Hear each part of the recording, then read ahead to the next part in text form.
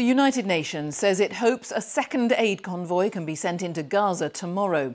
Today, 20 lorries went in, 2 weeks after the Israel-Gaza war erupted. Gaza has been under extensive Israeli bombardment after Hamas, which is listed as a terrorist organisation by the UK government and others, attacked inside Israel, killing 1,400 people. Palestinian health authorities say more than 4,300 people have subsequently died in Gaza.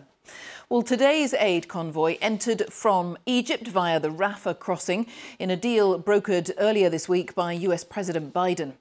Tonight, the Israeli military said it would step up its strikes on Gaza to put further pressure on Hamas. From Tel Aviv, Wyre Davies reports. 2 weeks into this war, signs of limited progress as aid began to enter Gaza through the border with Egypt. Some 20 truckloads in total, not nearly enough according to aid agencies, bringing in basic supplies, food, water and medicine. There have been an unprecedented number of Israeli airstrikes against Hamas targets in Gaza. Many victims of the bombing are children and the humanitarian crisis is worsening. Tahir and her 6 children are some of the many sheltering in crowded public buildings. There is not even 1% of a good, healthy and safe life for a child. There is no safety. If we don't die from war, we will die from epidemics and diseases. At an emergency summit on the crisis in Cairo, the Foreign Secretary criticised Hamas's murderous actions and reminded Israel of its obligations. I have spoken directly to the Israeli government about their duty to respect international law and the importance of preserving civilian lives in Gaza.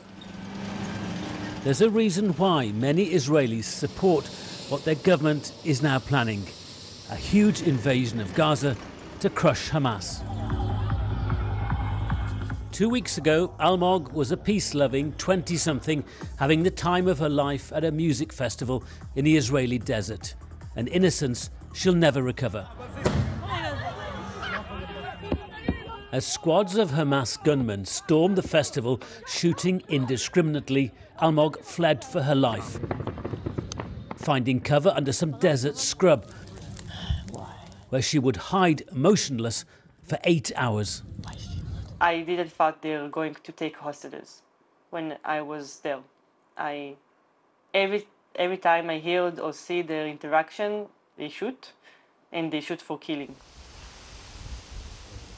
Today was the first time Almog has ventured out in 2 weeks, the nerves in her leg damaged by her ordeal. From someone who believed in coexistence, she's now a frightened skeptic about the possibility of peace between Israelis and Palestinians. Wyre Davies, BBC News, Tel Aviv.